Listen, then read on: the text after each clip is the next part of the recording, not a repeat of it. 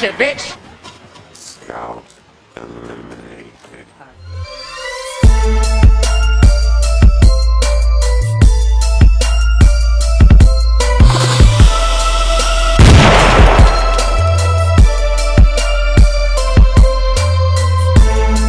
What's going on, everyone? This is dkdynamite, and today we're gonna be focusing on the M8A7 Assault Rifle within Black Ops 3. So we are extremely close to the release of the full game, and I'm just extremely hyped up at the moment. So let's kick things off with a throwback to August in the Black Ops 3 multiplayer beta.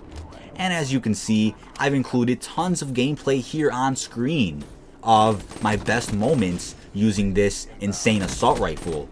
So the M8A7 is a burst, 4-round burst I should say, assault rifle, which is of course featured in Black Ops 3, and the weapon itself is just a monster. Listen to me when I tell you, a monster. This thing will get you insane gameplays. Trust me when I tell you this. And as you guys know, I did previously upload a Razorback class setup back when the beta was actually still active. And the Razorback is currently my #1 favorite weapon in Black Ops 3, but obviously when the game comes out, there's going to be a ton more weapons than there were within the beta, so that could easily change. But my second most favorite weapon has to be the M8A7. I just had a blast using this rifle within the beta, and I can guarantee you guys I'll be using this weapon as much as possible when the game comes out as well, on top of the other new weapons which will also be introduced. So yes, this weapon is a must-have. I just love it overall, and I think you're gonna drop some beautiful gameplays using the M8. That's a guarantee. But as far as my class setup goes for the M8, at the time of the beta, it included a red dot sight, quick draw, grip, and FMJ. I also threw in the perks known as Afterburner, the perk known as Fast Hands, and Awareness. I was also using a lethal grenade and the primary gunfighter wildcard. So I'm assuming this setup will probably vary by the time the game comes out. I'll probably switch a few things out within the setup.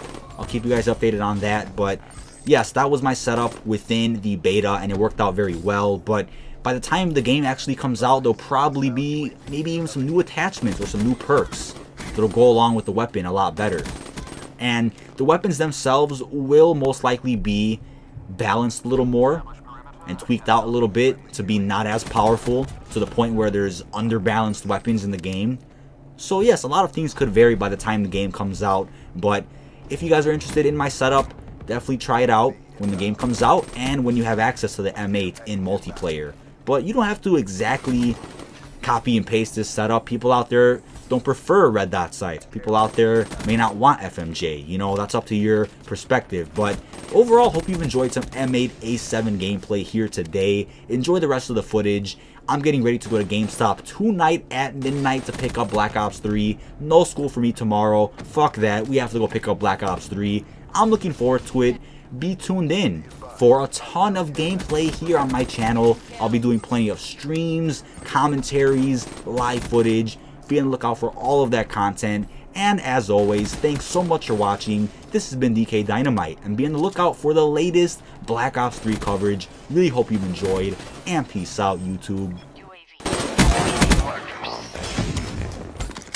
Establish perimeter at 10,000 feet, AGL.